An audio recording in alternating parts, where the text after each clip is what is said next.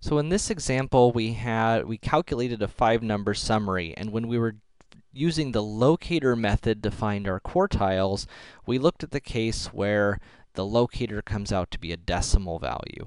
In that case, we went up to the nearest whole value and used that data value. So now suppose that we had only 8 pieces of data.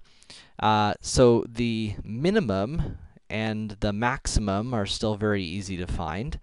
The median now, remember, if it comes out to be a whole number, then we're going to find the mean of the 4th and 5th data values, which is going to be 65, so that's our median. And now let's see if we can find our quartiles. So we're going to do the same thing. We're going to use the locator method, which means we're going to find where 25% of our data is, or for quartile 3, we'll do 75%. So here, if we do 25, that's not a 5.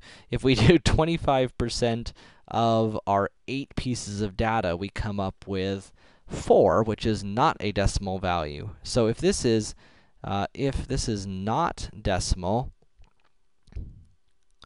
then we're going to basically run into the same thing we did with our median, where we're going to then find the mean of the lth and L plus first data values, which is a fancy way of saying, like if we come up with 4 here, then we're going to use the 4th and 5th.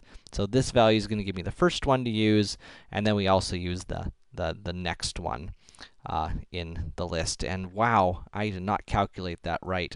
I'm sorry. 25% of 8 is 2, not 4.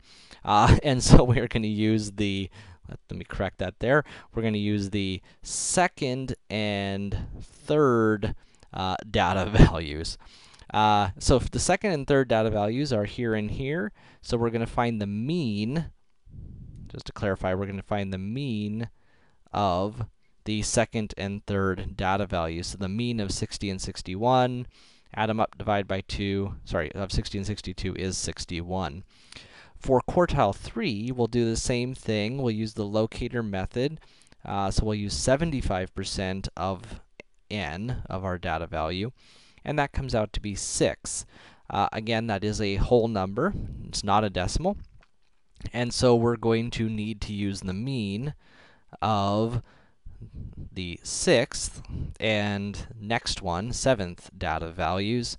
So let's see here, 1, 2, 3, 4, 5, 6, and 7. So 6th and 7th data values, we'll find the mean of those is 68. So our 5-number summary here would be 59, that's the minimum. 61 is quartile 1, 65 is the median, 68 is quartile 3, and 70 is the maximum.